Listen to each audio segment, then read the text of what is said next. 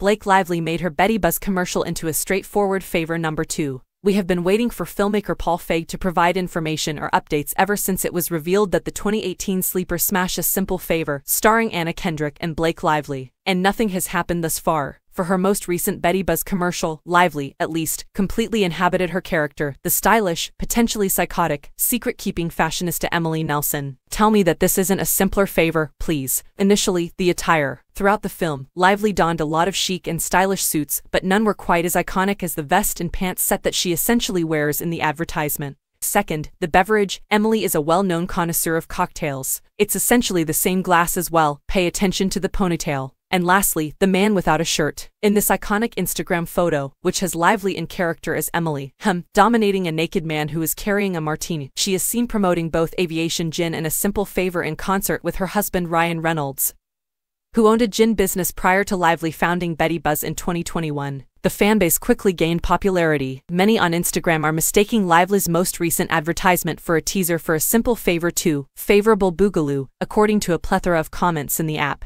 A representative post says, "This is so Emily Nelson from A Simple Favor coded. We're only asking males for a simple favor." Woman shrugging, said the Betty Booze account, which is essentially spiked Betty Buzz. If somebody truly believes that this is cruel, then I suppose you haven't heard the Betty line. It's worth a try, it's pretty decent.